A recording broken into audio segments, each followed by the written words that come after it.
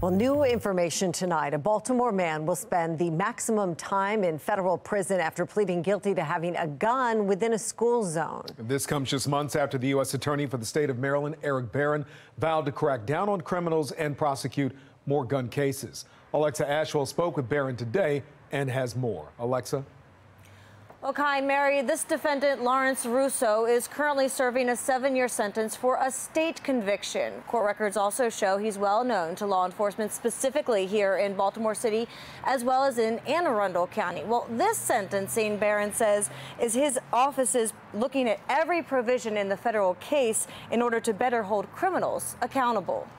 5 years in prison. That's the sentence 33-year-old Lawrence Russoe received in federal court after pleading guilty to having possession of a firearm within 1,000 feet of a school as part of a plea deal. We got a 5-year max under the school zone provision. It's a statute Maryland's U.S. Attorney Eric Barron admits his office hasn't historically enforced, but is now. We're being aggressive about firearms and violence in Maryland, particularly in Baltimore City.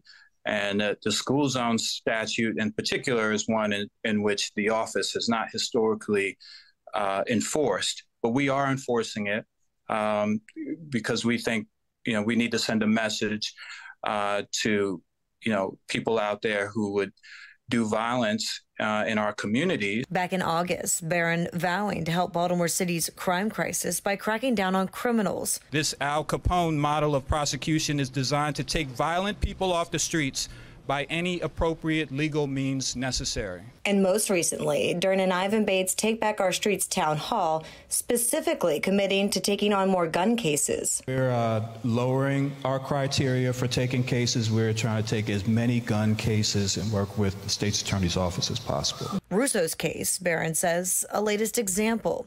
The defendant's plea agreement detailing in June 2021, Russoe was spotted in a stolen car and Baltimore City police attempted to stop him. The pursuit ending with his arrest approximately 500 feet from Bel Air Edison Middle School in Northeast Baltimore. At the time, investigators say Russoe had a gun on him, specifically a ghost gun. There's a proliferation of ghost guns in our communities. Barron says Russoe's conviction should be a message to criminals. Absolutely, it's an example. And in fact, we're not only just taking more gun cases, everybody in our office is going to be assigned a gun case. So not just cases from our violent crime section prosecutors. Everybody in our office is participating in this effort to combat violent crime. Russoe also ordered 3 years supervised release and, according to Barron, will not receive credit for time already served. Reporting live in Baltimore, Alexa Ashwell, Fox 45 News.